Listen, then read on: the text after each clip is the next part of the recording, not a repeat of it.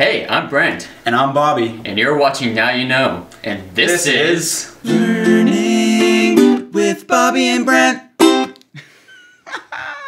Okay, that was pretty good. It's as good as we're gonna get. This is our first video. This is pro. This is pro level. I should probably start recording the screen. Yeah, record that screen, Bobby. Is this part of learning right now? Click to record. Learning how to make our first learning video. We are. This is how to make Vlearning by Bobby and Brent. Today the subject is making a video go from color to black and white. Ooh. Yes. So we've had this problem before where we're editing a video and we basically need it to start color and fade into black and white. For dramatic effect. For dramatic effect. For example, we've got this one right here. We've been working on a video for Now You Know. Obviously. And this is a scene where Jesse gets really sad and it fades into him in slow motion. I was thinking, Brent, I was like, okay, I need to make this fade into black and white, but how do I do it? Right, there should be an easy way to do it, you would think, right? You would think, but Premiere doesn't think so. I guess Adobe hasn't learned their lesson on creating simple things that would be easy to do, that everyone wants to do. So we're going to teach you today. Brent went on Google and found out. Brent is lazy and always wants to do it the easy way, so I found out how to do it the easy way. So let's go into our Premiere file, and we're going to click A as a shortcut key to move all our videos over without affecting the rest of the video. And what we're going to do is we're going to take a clip like this. So right now the black and white effect is already currently on. So we're going to delete it. We're going to do it from scratch. I'm going to hit the Alt key and drag the music over.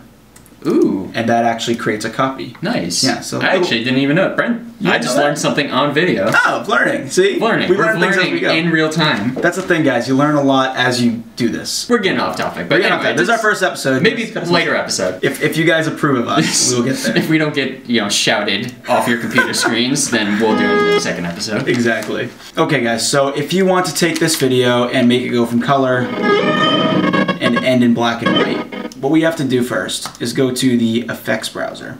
And what we're going to search is Fast Color Corrector. So you're going to take the Fast Color Corrector and you're going to drag it over the video. So then this pops up. So basically what we want to do is we want to take the saturation, and as the video goes on, we want to change it so that it's desaturated to 0%. So the way we do that is we have to go all the way down here.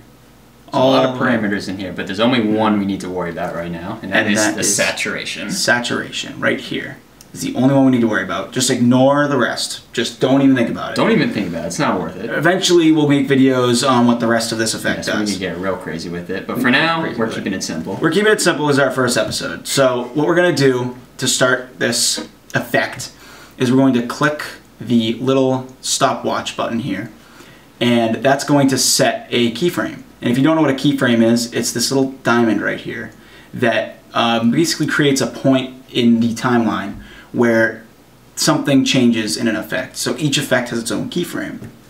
And we work on keyframes all the time. Yes, keyframes, very useful, very important in video editing. They're very important. Keyframes are key? They're key. Can we say that? Keyframes are key. Are we going to get in trouble for that? I don't think so. Are people going to be mad at me for a bad joke? Well, we're going to obviously make some kind of weird, like, keyframes are key thing. Make a little song. Yeah. So we'll do it right now. We're gonna cut, and when we get back, there'll be a song. All right. Okay. And all right. Did you like the song? That was a good song. I'd say good song. We put a lot of hard work into that. That was a good song. And let me just show you again in case that distracted you. We're gonna set a keyframe here under the saturation effect by clicking the little diamond right here. Now we got a nice little keyframe. We got a nice little keyframe, and this is the timeline that we're scrubbing through right now. So what we want to do is we want to go to the point at which we want it to start to be black and white. So I would say probably right there. It's not the end of the video, but I want it to be black and white right there. That's just my preference. We have a little time where it can stay black and white for a while, and you can really embrace the effect of Jesse's sadness here. Yeah. So we're going to put it right there, about like, 3/4 in. 2/3, 3/4, Yeah. What we have to do now is take the saturation number and just click on that box right there, and you can actually use your keyboard to type in the numbers. So we're going to click 0 and enter. So that's it. That's all it is. it created a keyframe in color, and you can notice the little number right here.